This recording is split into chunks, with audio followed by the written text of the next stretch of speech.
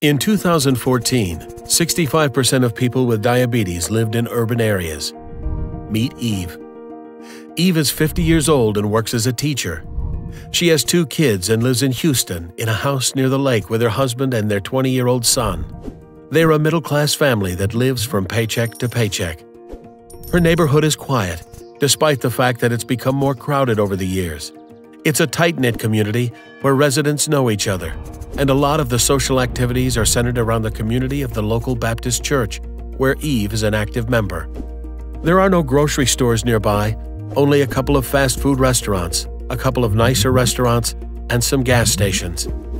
Food and social activities often go hand in hand, and Eve loves cooking and having friends over for dinner.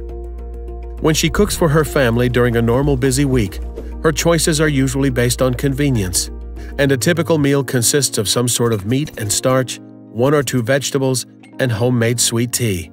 She acknowledges that her diet might not be the healthiest and that her passion for Southern comfort food, which includes too much salt, probably affects her weight. Eve is aware that what she eats can affect her health. Her father had high blood pressure, and she's been diagnosed with pre-hypertension. During her second pregnancy, she was even at risk of gestational diabetes. The fact is, Eve doesn't consider herself at risk of developing diabetes.